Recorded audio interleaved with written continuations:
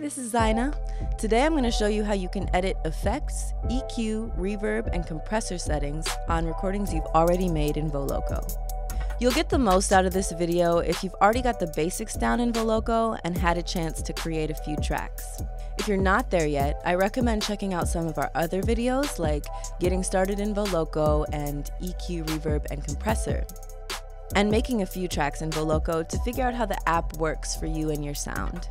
In this video, we're focusing on editing the EQ, reverb, compressor, and effects settings on recordings that you've already made in the app.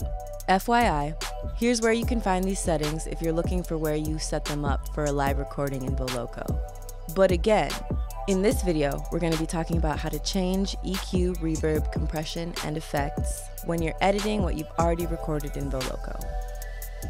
This kind of editing is pretty new in Voloco, so remember, you can only edit your tracks after recording if you recorded them in a version of Voloco that comes with multi-track recording. That's Voloco version 7.0 or higher, by the way. You can change all of these settings on what you've just finished recording, even if you're not finished with the track. Or you can open up a track you've already reviewed and saved. To open up a track you've already reviewed and saved, go to Recordings and tap the Options menu for the track you want to edit. Press Open, and once you're in the track, go to the Edit view.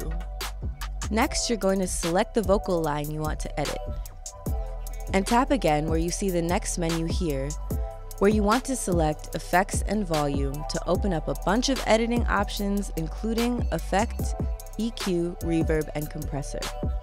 I also want to mention that you can edit individual separated segments from each line in Voloco.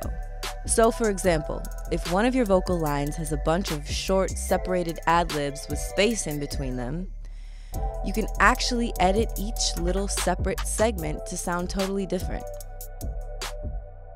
But back to walking through editing. To edit the effect, EQ, reverb, or compressor, just tap the setting you're looking to change, and that will pull up all the options for the setting. You can experiment by changing the settings and then pressing play to hear the results. To go back to the very beginning of the track, you can always press the rewind button. You can also scrub forwards and backwards to start the track playing from a specific point to hear how your edits sound. Press pause to pause at any point. If you decide you want to record over a section of the line you're editing, pressing the big red record button will start a live recording. The app will keep recording and writing over the line you're editing till you press the red button again to stop recording. So make sure you definitely want to record over that portion of the line. So that's how you edit the effect, EQ, reverb, and compressor settings in Voloco to get that perfect sound.